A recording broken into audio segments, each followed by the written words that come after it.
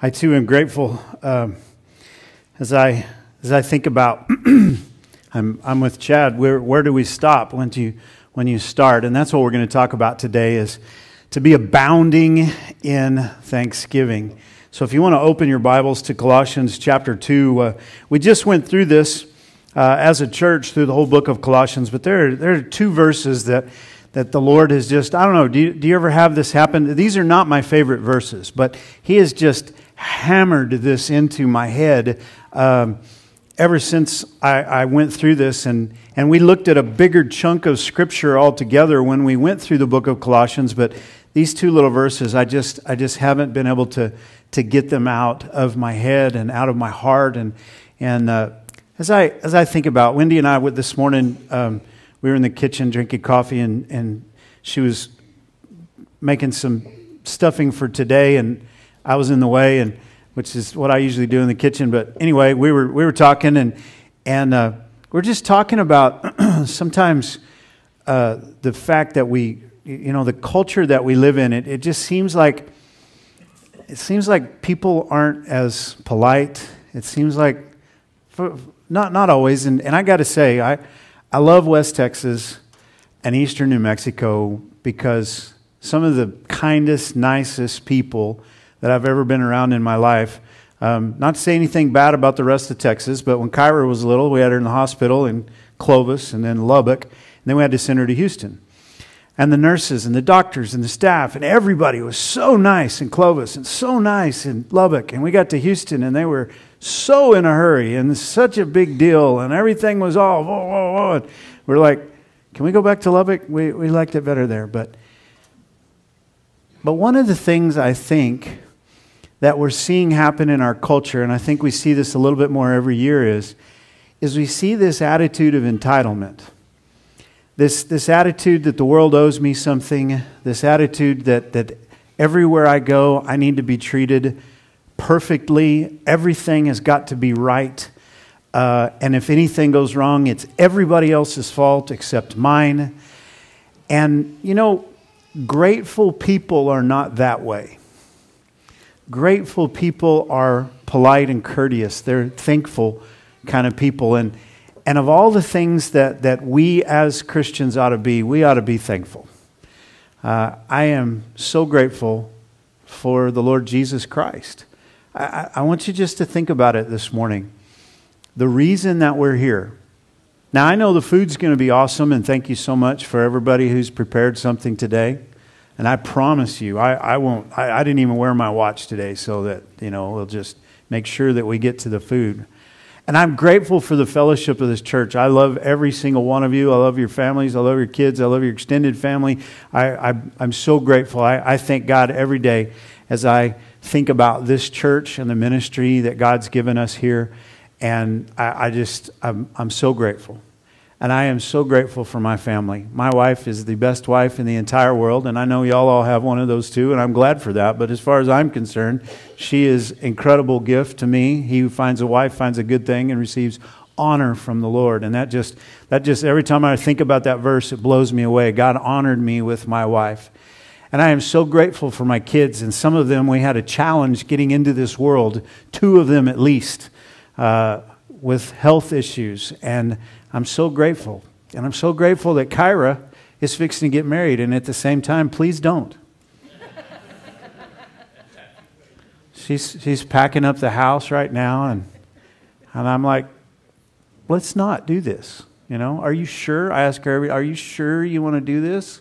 Do you really want to? I tried to bribe her with a Mossberg shotgun the other day. It didn't work, Michael.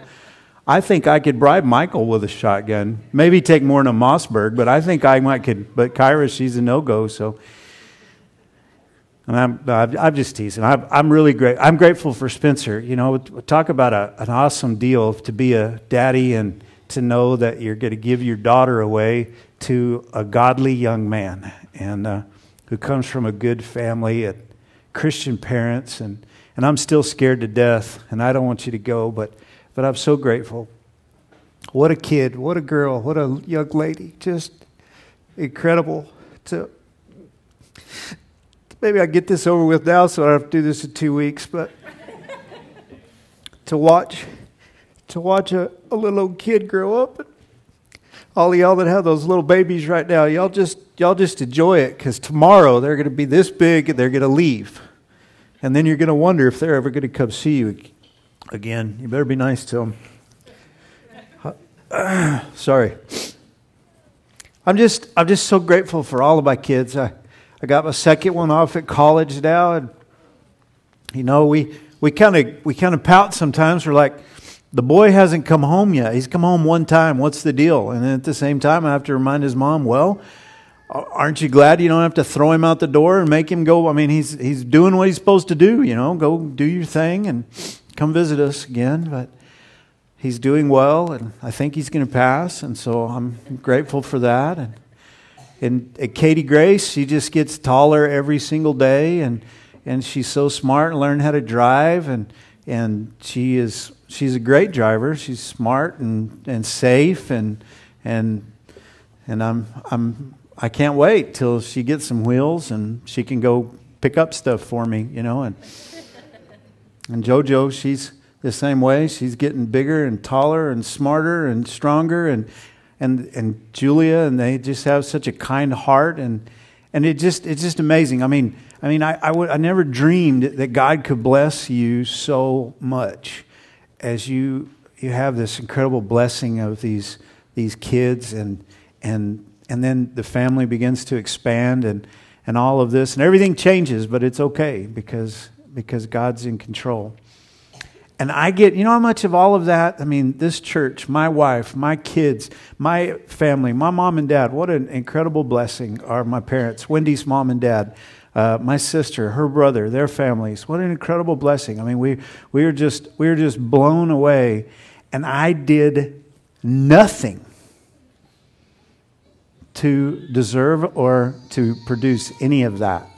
I mean, it's all a gift from God, and that's what the Bible says in the book of James. Every good gift and every perfect gift is from above, from the Father of lights. The things that we have received. And I got to tell you today, as I preach this message, I feel sorry for the atheist and the agnostic, because this is a worthless day for them. And I know today's not the day, but for us it's the day. It's a worthless day because they don't have anybody to thank. The only people they have to thank are other people. But who do you thank for the life that you have and for the breath that you breathe? I get up every morning and I thank God that I got another day to live in the blessing that God has given to me. And I didn't earn it, and I don't deserve it. And so let's take a look. Colossians chapter 2, verse 6. So we start out this is a comparison, a simile using like or as, right? So we're going to compare two things. As ye have received Christ Jesus the Lord, so walk ye in Him. So what we're doing is we're comparing justification and sanctification. We're comparing salvation with spiritual growth. We're comparing something that happened, an instantaneous, instant in time, the new birth, with something that will take the rest of your life until Jesus comes to get you, or until you go to sleep and you go to be with Him. And that is this growth process in Christ. We're going to compare these two things together. And what he says is he says, as you receive Christ Jesus the Lord, so walk ye in Him. So the first thing we're going to talk about this morning as far as abounding in thanksgiving is, number one, growing in Christ. The only way that you can grow in Christ is to be in Christ. As you have received Christ Jesus the Lord, so walk ye in Him. So you've got to have a relationship with Christ. That's where this whole thing starts with. You want to be a grateful person, get saved. It'll make you grateful. Don't you love that song? For all that you've done, I will thank you. For all that you're going to do. For all that you've promised and all that you are is all that has carried me through. Jesus, I thank you. That should be your Christian experience. Every day, in every way, in everything, and for all things, that's what you should be like. And so as we think about this, John chapter 1, if you want to turn there in your Bible real quick, John chapter 1 and verse 12, fantastic passage of Scripture. He says there, but as many as received Him. That's the same thing it says in Colossians. As you have received Christ Jesus the Lord. As many as received Him, to them gave He power to become the sons of God, even to them that believe on His name. This is where the Christian life begins, with receiving Jesus Christ. This has to be your experience. You've got to have a moment in time where you were born again. As I talked about all of my kids this morning, each one of them started. There was a moment in time, a conception, when they began. Yesterday they weren't, today they were. And it's the same with your spiritual birth. There's got to be a moment in time when you receive Christ. It's got to be something you do. Your mom and daddy can't do it for you. Nobody can do it for you. It's got to be yours. You've got to come to a place where you hear the good news of Jesus and say, I'm a sinner, and on my own I'm headed for hell, but I believe that God sent His Son to die for me, and I want Him in my life. And I believe on Jesus, and that's how you receive Christ. You believe on His name. And the Bible says that when that happens, that you are born again. Okay, so as you receive Christ Jesus the Lord. How did you receive Christ Jesus the Lord? Well, you received Him by hearing the good news and by believing in your heart. And so that's exactly how you grow in Christ. You hear His word and you believe it. And then you put it into practice. And the Bible uses this really neat word to talk about spiritual growth. It says, so walk ye in Him. As ye have therefore received Christ Jesus the Lord, so walk ye in Him. Isn't it fun? I was talking to Jason.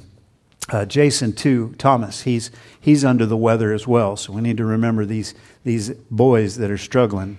Jason loves you so much, he came by this morning and brought you some ham, even though he and Amanda aren't coming because they got a sick little one. So I was visiting with Jason beforehand, and we were talking about Thomas, and he said, man, we were talking about him growing up, because that's what happens. And y'all all get to see me cry, but you're going to cry too, because they're all going to grow up one of these days. Just wait. Somebody said, amen, it's going to happen to you. Rosin, he's going to be this tall, and he's going to be gone in like 2 days, Ian. So just enjoy it, but it's going to happen. He'll be coming in, be going, Dad, I need some money, some rodeo money, some gas money. You'll be teasing about you bringing the grandkids to see you. You'll be teasing about paying money for rodeo. Anyway, so what he said was so interesting. He said, Thomas, he's growing. He said he's starting to walk. He said he can crawl up on the couch, but he's walking backwards. So we'll hold our hands up. We're like, come here, Thomas. And he starts walking backwards. Isn't it amazing? That's what we sit here and we watch these little ones. And this is such a mark, a big milestone in their life is when they start learning to walk, right? Well, I want to just show you what the Bible says about walking. I didn't even list them all, but these are all from the New Testament. But when the Bible uses this word walk, this is putting into practice what God has taught us in His Word through His Spirit by faith, okay? And so what He wants for us to do is take His Word in and then walk it out in life. So I listed all these for you in your bulletin. We're not going to turn to all of them. I'm just going to list them as we go through. Romans chapter 6, verse 4. What does it look like? As you have received Christ Jesus the Lord, so walk ye in Him. What does it look like to walk in Christ? Well, Romans 6:4 says to walk in newness of life. As you receive Christ, this is new. Christ is new. The old life is a dead life. The old life is a life that ends in death. The new life that Jesus brings is a life that starts with and leads to eternal life that lasts forever. And so the Bible says, walk in newness of life. That's what God wants for us. Romans 13:13 says, walk honestly. April 15th. Walk honestly. When you take your test at school, walk honestly. This is what God wants from you. When you deal in business practices, walk honestly. When you deal with your spouse, walk honestly. 2 Corinthians 5:7 says, walk by faith. Can you see? When we receive Christ, we receive Him by faith. So how do we live out this Christian life? We also live it out by faith. Galatians 5:16 and verse 25 say to walk in the Spirit. You say, gosh, that kind of sounds mysterious. What does it mean? Well, as you put all of these together, you begin to understand that all of these are little nuances of the same thing. It's this spiritual growth. So when you walk by faith, you walk in the Spirit, you walk in a newness of life, you walk in honesty. Ephesians 2:10 says, walk in the good works that God has before ordained for you to walk in them. Walk out good works. You say, gosh, I don't understand what that means. Sure you do. It means live a life of good works. When? Which ones? All of them, every time. Amen. just make it good as you walk out this life. Ephesians 5:8 says, walk as children of light, as opposed to those who walk in darkness. You're in the light, so walk as children of light. Philippians 3:17 and 18 tell us to walk as the apostles walked and not as the enemies of the cross walk. And so there are enemies of the cross of Jesus Christ. You shouldn't walk or live your life the way they do. Instead, you should emulate the life of the apostles and follow their example. 1 Thessalonians 2:12 says, walk a walk that is worthy of God. You are now a child of God, therefore represent God as you live your life. 1 John 2:6, walk in the light. 2 John 1:6, walk in love. And 3 John 1:4, walk in truth. Now what a list. What a lofty goal, amen? I mean, you just take that honesty, truth, and love, light, and life, and all of these things that we've looked at. That's what God wants for us. You say, well, how do I know when I'm there? Well, it's simple. You'll be in the presence of Jesus. In other words, you ain't there until He comes to get you. You don't ever stop growing. From the moment that you get saved, you begin a life of growth.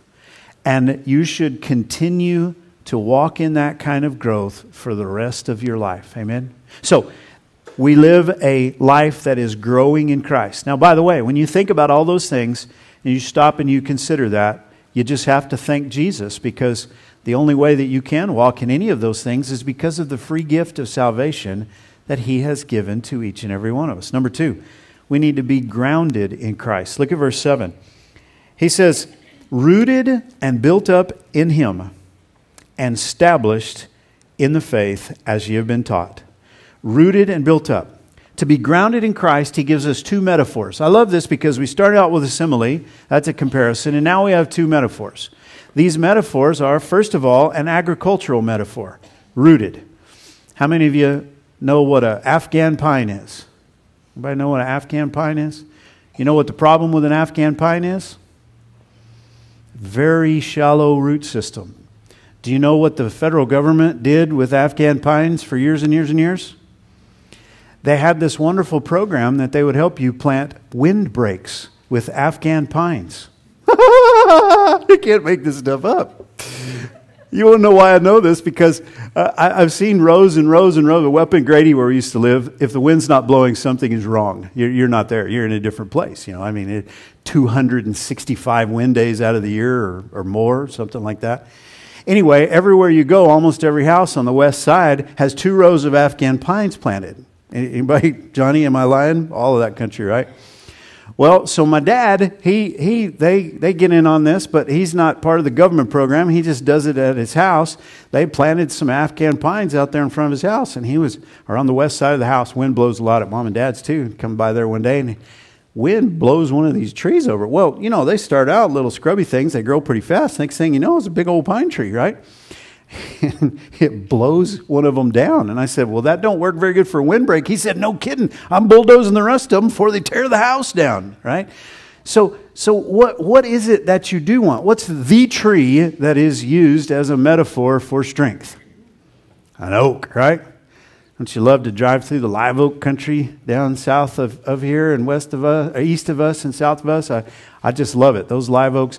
There's a place that someday in heaven maybe I'll have. When you make the corner headed to Menard, there's a ranch there, and they've cleared all the brush and left all the live oaks. And it is so pretty. And they've got Hereford cows out there, and they're out there chewing their cud. And it just, every time I drive past there, I deal with covetousness. I'm like, oh, I want that place. It's just beautiful. But those old live oaks, man, they are so strong. They are so stout. By the way, if you're in a car accident, you're going to have an accident with a tree or a skiing accident, and you have a choice. There's an oak or there's an Afghan pine. Hit the pine, okay? Hit the pine. You got a better chance of knocking that thing out of the ground. The oak will kill you dead. Why? Because the root structure is the incredible root structure. What about a mesquite? Taproot. Down into the ground. Super strong root system, right? The Bible says that we need to be rooted like an oak tree in Christ. Rooted in Him. Ephesians chapter 3, verse 17. If you want to turn back a few books in your Bible. Ephesians 3 and verse 17, it says that Christ may dwell in your hearts by faith, that ye being rooted and grounded in love. To be rooted and grounded in love. So what you've got is you've got this life of this walk where you are walking in the things that you learn of Christ. And you've got this life that you are rooted in Christ. One of the things that always breaks my heart every time I study it, every time I look at it, are the cults and how successful the cults are and where they gain their followers. Did you know that one of the most favorite groups for Jehovah's Witnesses and Mormons to prey upon are marginal Baptists? Marginal Baptists. Because they know just enough about the Bible to sort of have some of those words down. And the cult comes in with a different definition of every one of those words, and they just suck them in. They're like an Afghan pine. They've got some roots, but they don't go down very deep. They're not very strong. They're not holding on to what they believe. They're easily swayed. They're easily moved. Take a look with me at Luke chapter 8. Jesus gives a parable of the soils there. And in Luke chapter 8, it's the key to understanding all the parables. And he says in verse 13, he tells us that, the sower went forth to sow. He sows the word of God. Some of it falls by the wayside. Some of it falls on the road. Some of it falls amongst the rocks. Some of it falls amongst the thorns. But some of it falls on good ground, right? Well, this is what he says about the rocky soil, verse 13. They on the rock are they, which when they hear receive the word with joy, and these have no root, which for a while believe, and in time of temptation fall away. I don't know if you've ever seen it, but being a pastor as long as I have, I've seen it. I've seen it happen. Seen it happen. They get all excited about Jesus, and then all of a sudden life doesn't turn out the way that they want it to. They get upset with Jesus, and the next thing you know, you can't find them. And you realize that there was no root. They were not rooted and grounded in Christ. They were not rooted and grounded in love. The second metaphor is to be built up, an architectural metaphor. So you need these roots to go down. By the way, this is part of my job, is helping you develop a root system. That's what God has called me to do. It's my job to challenge you with the Word, to encourage you to read the Bible, to point you in the direction to where we can dig into doctrinal issues so that you develop a lifelong understanding of the Word of God. That's part of my job, like a coach. I'm kind of like a coach in that regard, a life coach, if you will. I really don't like that term, but whatever. But let's look at 1 Corinthians chapter 3 right quick. An architectural metaphor. Not only do we need to be rooted in Christ, but we need to be built up in Christ. Now, can you hear the architecture of the building of a building? All right. So in 1 Corinthians chapter 3 and in verse 10, we read, according to the grace of God which is given unto me as a wise master builder, I have laid the foundation, and another buildeth thereon. But let every man take heed how he buildeth thereon. For other foundation can no man lay than that is laid, which is Jesus Christ. So, in any good building, you must start with a good foundation. And that's the foundation.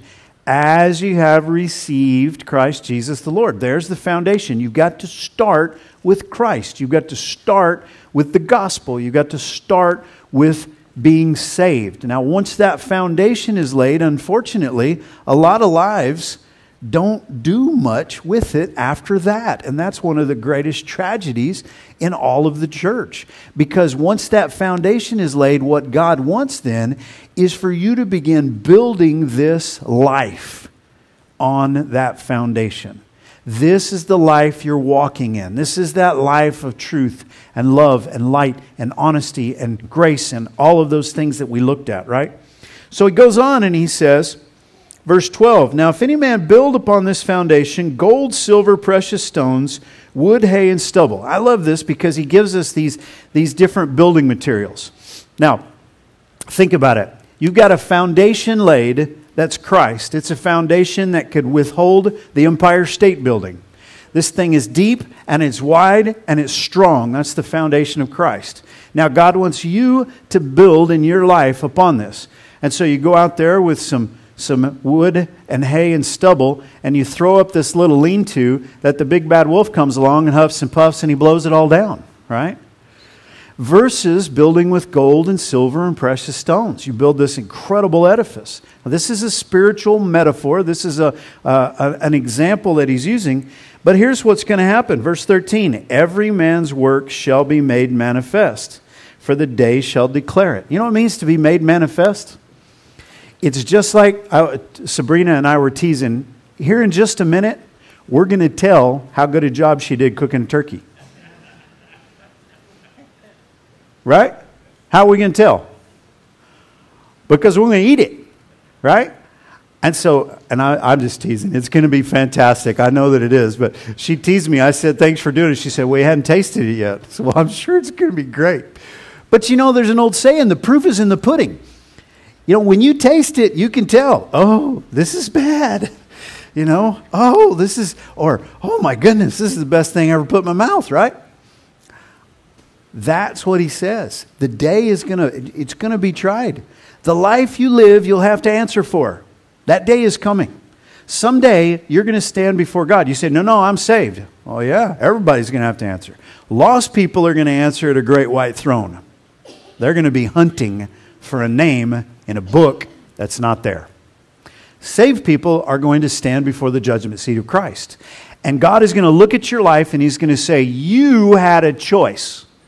You could have walked in light and walked in love and walked in grace and walked in growth and walked in honesty and all those things we talked about, and built with gold and built with silver and built with precious stones and built this incredible life for the glory of God.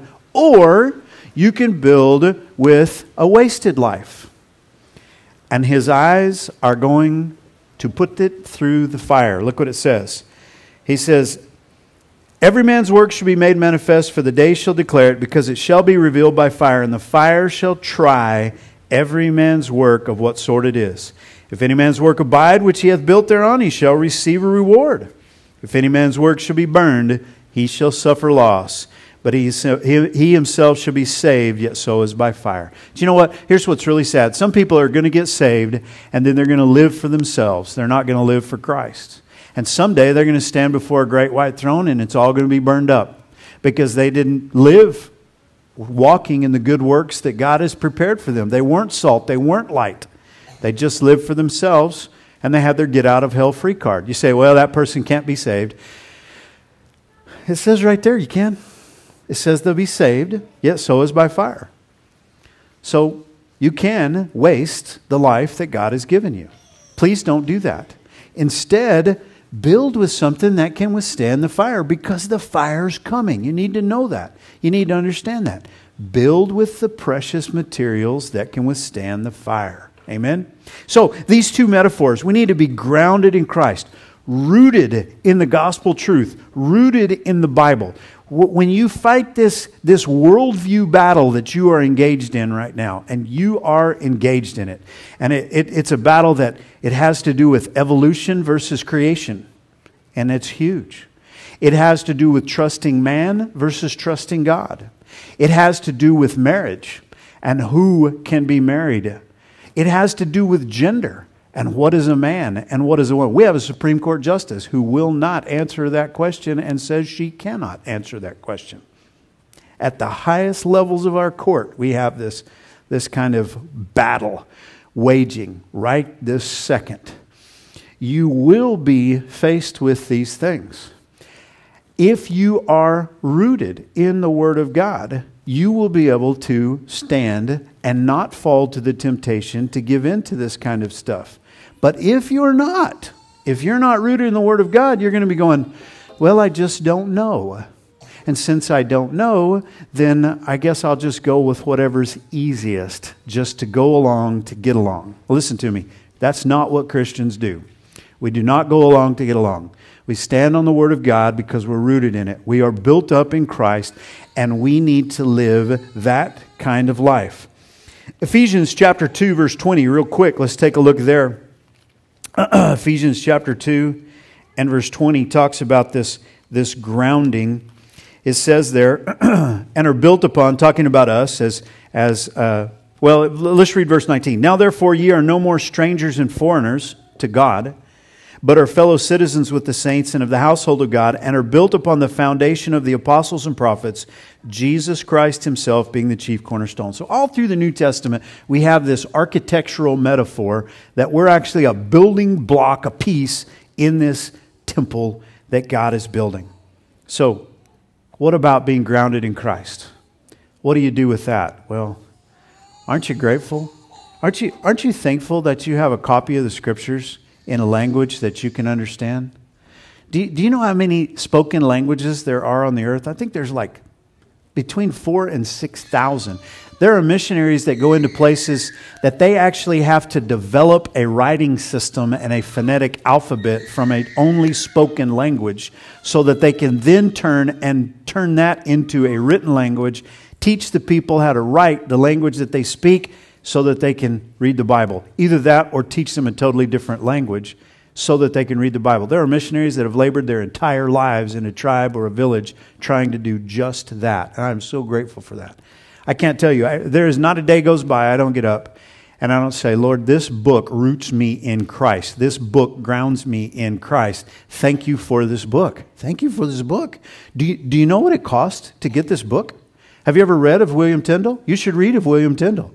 You should read of John Wycliffe. You should read of these people and what they did to, and guess who they were persecuted by? They were persecuted by the state and they were persecuted by the Roman Catholic Church, trying everything they could to keep this book out of the common language.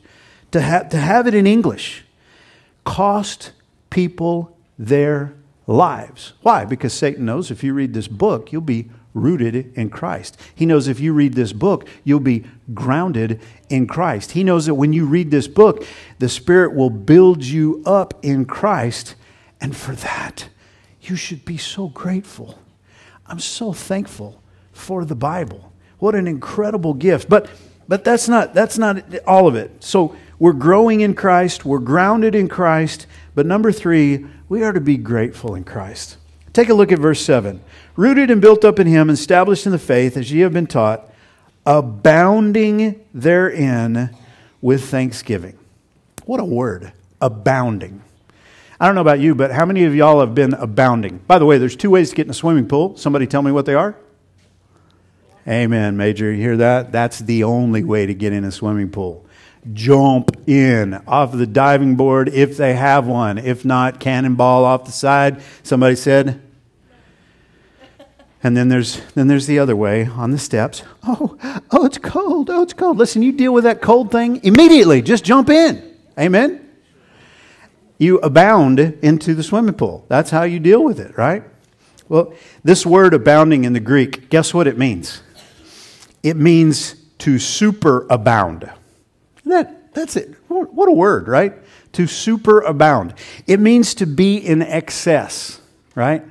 It means to have enough and to spare. In other words, it means that you and I, as followers of Jesus, we ought to be overabounding, superabounding, more than we need with thanksgiving. There's 2 things that you cannot mess up. Number 1 is your manners, and number 2 is your thanksgiving. You can't do that too much. You can't. It's impossible. it's impossible to say thank you too much. It's impossible to say yes, sir, no, sir, yes, ma'am, no, ma'am, to be polite, right? And so he says, abounding in thanksgiving. Well, why should we be abounding in thanksgiving? Well, we just looked at all of these things. By the way, Christ is doing all of this stuff in us, right? He's the one who's doing these things. But I want to just take you through a few passages of Scripture and show you some of the gifts that He's given us and some of the ways that we should be thankful. First of all, Philippians. So back one book, Philippians chapter 4 and verse 6. This is the New Testament verse on prayer as far as I'm concerned. I love this one. Be careful for nothing. That's a command. That's an imperative. Stop worrying. Stop fretting about stuff. But, instead of doing that, but in everything by prayer and supplication with thanksgiving. Let your requests be made known to God. You want to be super abounding in thanksgiving? Be grateful when you pray. What should you pray about? Everything. What should you be thankful for? Everything. You say, no, I'm not. There's certain things I'm not thankful for. But wait, there's more. Turn with me back to the book of Ephesians chapter 5.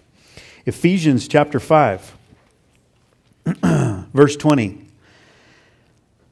Ephesians 5:20. Giving thanks always. How often should we be giving? Always. Always giving thanks.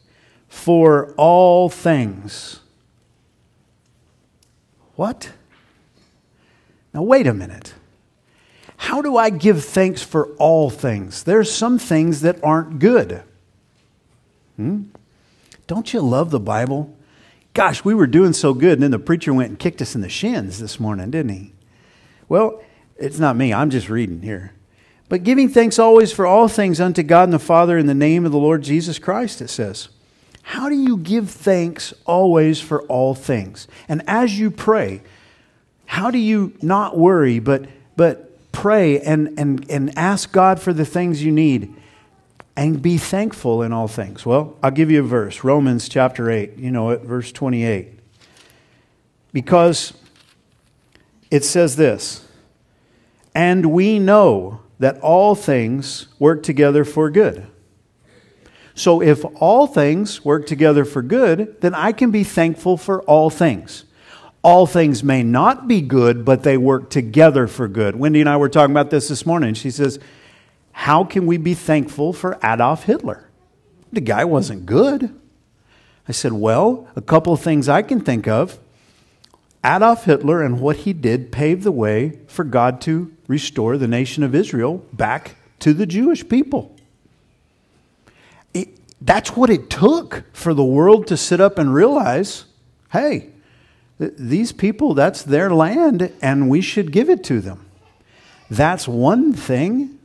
I mean, another thing that it did, and I didn't know this until years later, is it absolutely, completely destroyed the Bushido Code. Gone forever. You say, what's that? The samurai. You want to talk about a horrendous, ugly, nasty, those people who flew those planes on death missions, who had their funeral before they left, intending to expend all their bombs and ammunition and then fly their plane into someone's. Those were samurai. Those people had adherence to a demonic code called the Bushido Code. And World War II ended it forever. Against the law to carry a samurai sword from that day and time on. Against the law to wear a top knot. Some people say, oh, that's not fair. Listen, that was demonic. Those are just two things that I can think of. Here's my point. It doesn't end when you sit back and you look at God's Word and you say, and we know. But the question is, Christian, this is the question for you this morning. You want to live a grateful life. You get with me right here in Romans 8:28, and let's just zero in on this for a minute. Do you know this? Do you know that cancer works together for good? Do you know that? Some people would get up right now and fight me over this, saying that I completely misunderstand everything. But that's what it says. Do you know that death is a part of life? And that when that comes about, you know, I was going to vote the other day. I got to tell you this story. This is so funny. Sometimes I'm really good at witnessing and sometimes I'm not. So I'm standing in line to vote. And there's a couple of older guys behind me, and they're talking, you know. I say hello as they walk up, you know. I'm in front of them.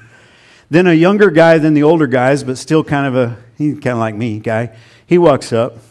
Hey, so-and-so. You know, they all know each other. How you doing? He says, I'm all right.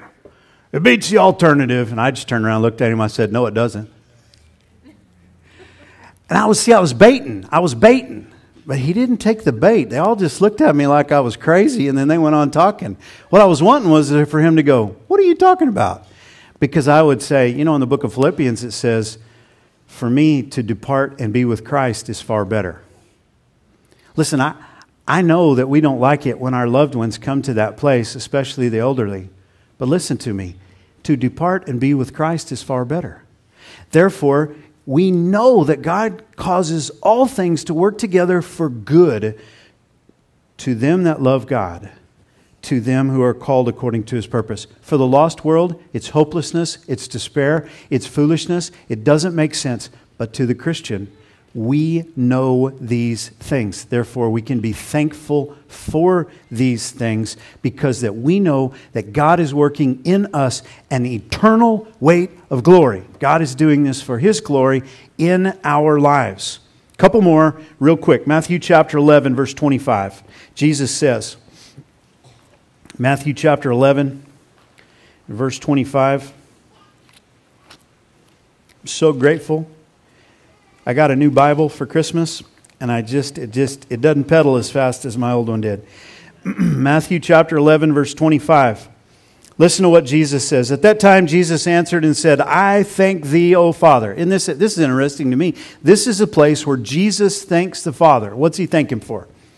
I thank thee, O Father, Lord of heaven and earth, because thou hast hid these things from the wise and prudent, and hast revealed them unto babes. You know what Jesus said? If you want to be saved, you got to check your PhD at the door, and you've got to come to Him as a little child. And Jesus says, I thank you, Father, that that's the way it is. I thank you that little children can be saved. And I thank you that God reveals it to us when we humble ourselves and we become like a little child. Isn't that amazing? Jesus thanked the Father for salvation. Look at 1 Timothy with me and chapter 1. A couple verses and then we're done, I promise. 1 Timothy chapter 1. And take a look there at verse 12. This verse just it just hammers me. I just love this verse every time I read it. And I thank Christ Jesus our Lord, who hath enabled me, for that He counted me faithful, putting me into the ministry. This is what the Apostle Paul said. He said, I thank Christ for putting me in the ministry. I thank God every day for that in my own life. But it's not just about guys who are called to be pastors. We're all called to ministry. And so this is something that you can be grateful for. Thank you, Lord, for this ministry that you've given me. This ministry of whatever it is that God has called each one of us to. Well, I got to thinking about this. This is what we're going to close with. You know what Psalm 23:5 says? That's the shepherd's psalm, right? The Lord is my shepherd, I shall not want. He leadeth me in paths of righteousness for His name's sake. Verse 5 says, my cup runneth over. My cup runneth over. You know, when your cup runs over, it means that it's full and then some. Well, I just wrote this in my notes. If my cup runneth over, then I ought to be abounding in thanksgiving. Amen? I don't know about you, but my cup runs over. I hope yours does too. If you know the Lord Jesus Christ, listen, your cup's running over. You got more. You got more than you could ever hope for. You say, well, Roddy, you don't have that ranch over there on the corner after you round the corner there at Eden. Nah, but I have a mansion in heaven. I have an eternal reward in heaven that someday I'm going to get to see when I see Jesus.